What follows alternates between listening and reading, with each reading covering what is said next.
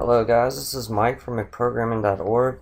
I just wanted to go over a little random video in Java, and it's how to set up a basic JUnit test case. So what we're going to do is we're going to have a Java project, and I'm just going to say JUnit test, okay? And everything else looks good. Hit next, finish, and we're going to go in there and let's set up some type of package. So it's not default, we'll just say testing. Alright, everything looks good. Hit finish. And inside this testing package, we want to create a class. And this is going to be a regular Java class, so go to class. And let's say JUnit testing. We'll call it that. And we don't want a main method in there for now. We're just going to use this to test a method or two. So I'm going to create a method where, a simple one, so let's say public, and I want to return an int because I want to square some number, so I'm just going to say square. Alright, and I'm going to pass it in one number. There you go, so I'm passing in an int and giving it the variable name x. Let's open up the curly brackets, and we want to return x times x. Okay, that's simple. Let's get a little space for visualness. Alright, and now what I want to do is I'll give it a little more complex method, and we are going to have a method that takes in a string, and let's just count the number of times a occurs in the string. So let's say public, and I want to return an int because I want to return the count, like the number of how many times a occurs. But the parameter we're going to be passing in will be a string. So let's just say count a. So in the parameters, we're passing in a string, and you can call it whatever you want. I'm just going to call it word. It could be longer than a word. It could be a sentence. So whatever name you feel is comfortable for what you will remember it is used for.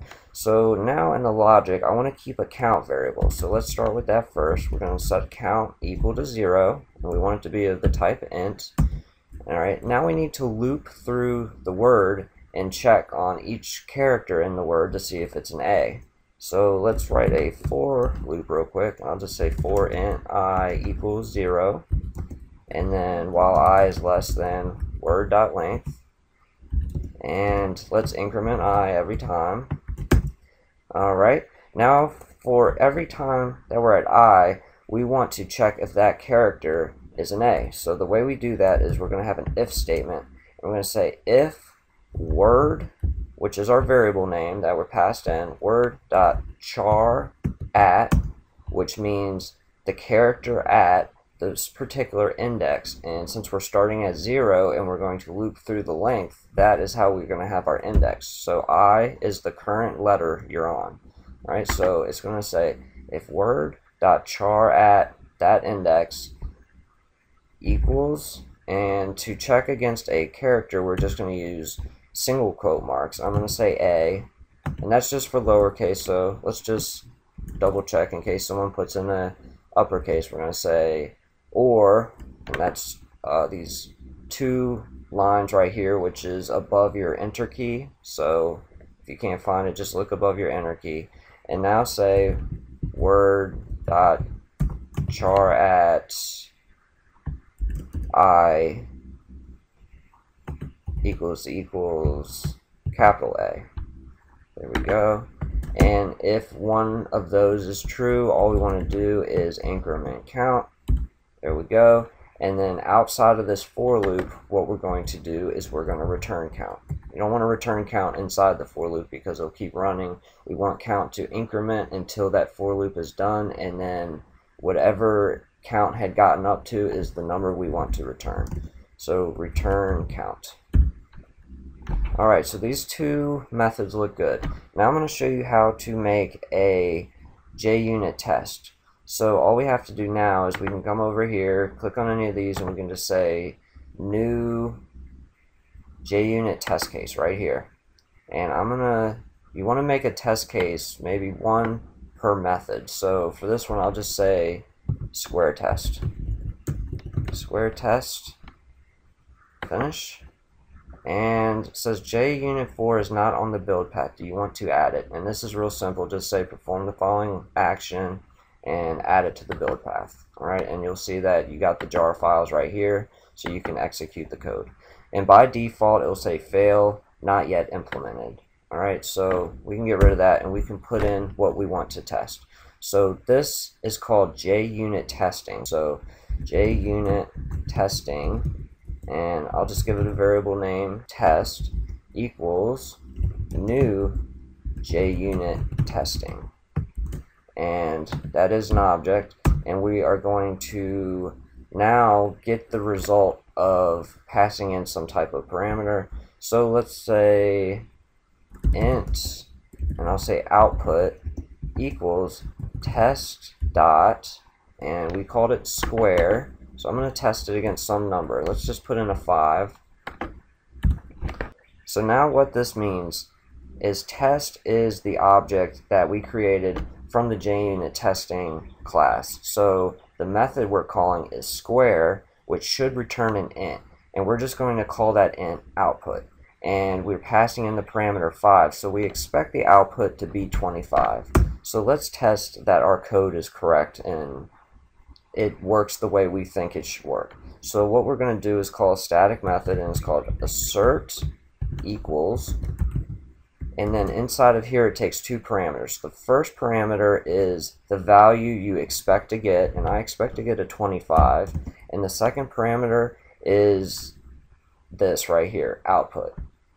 Alright, so we're hoping that the output equals 25, and just end that, and that's all you need for this basic test right here. And we can say run, make sure it says square test. We probably need to save everything, and right here it's good, it's green, it says runs 1-1, 0 errors, 0 failures. And let me mess this up so we can see what it's like to get a failure. So now I have 26. I'm going to save it and run, and it failed. So let's make that back to 25, and now let's make a test case for count A. So the way we do that, make sure you get out of the JUnit right here and go back to Package Explorer, and we're going to do a new JUnit test case, and let's call that count A test. Right, finish, and go into your test method right here, and we're going to pretty much do the same thing. JUnit testing, I'll just call it test again, equals new JUnit testing, and that with the semicolon. And we are expecting an int again, because if you remember, we are returning the count, which is an int. So let's go back here, and we're going to say int, and we can call it output again, call it result, we can call it whatever you want, it's just a variable name. So now we can say int output equals test dot count A, which is right here, and let's pass in some type of string. I'm just going to say alphabet, and that has 2 A's in it. So remember, we're going to use that static method assert equals, and let's say 2 is what we expect to get out of it, and output is the actual result. So we want these two to be equal. Right, now let's run that one. Let's just save it and then run, and it worked. Let's change this to, I don't know, Java Bean. There you go. And that should give us a 3, so this should give us a false. So that did not work. Alright, let's just go back to, or I can just change this to a 3. Okay, so now that'll be true. Save it. Alright, so now we have 2 test cases that are true. Instead of having to write a method for each test case and we have to run each one individually, we can do a test suite, which means we are going to put all of these into one file, and then we can run all the tests at once. So let's do that real quick. Go back to your Package Explorer. So now we're going to open up a test suite. We're going to go to New, and we're going to go to Other. So follow me, this is important. And when you get to this wizard, what you're going to see is all of these options. You're going to want to click Java. If it hadn't already been open, it probably will. And then you go down to where you can find JUnit, open that up, and now you have JUnit test case and JUnit test suite. and you can see these are the only two ones we have. Let's click Test Suite, and let's make sure we have the right package, which was testing, and it shows us the two JUnit classes we had in there, which was square test and count a test. So we want to add all of those to the test suite. Now we have this thing. It says all test.java, says run with suite.class, and the suite classes we're running are the count a test.class and super test.class. And don't worry about this for now. This should work perfectly fine for a simple project, and it shows you that you had 2 runs and they were both successful. So this is a great way of testing your code every time that you add something new, especially when you have a huge project and one mistake can have you scratching your head for hours and hours trying to figure out what went wrong. So this is a really cool way of testing your code. And this is a very, very small example just to give you the feel for how it works, but obviously with a bigger project this would be a much bigger thing, but it will help you in the professional world, because once you make a mistake it costs your company money to pay you the hours still to go back and fix whatever's wrong. So this definitely is a lifesaver in some situations. So thank you guys for watching. Please subscribe if you haven't,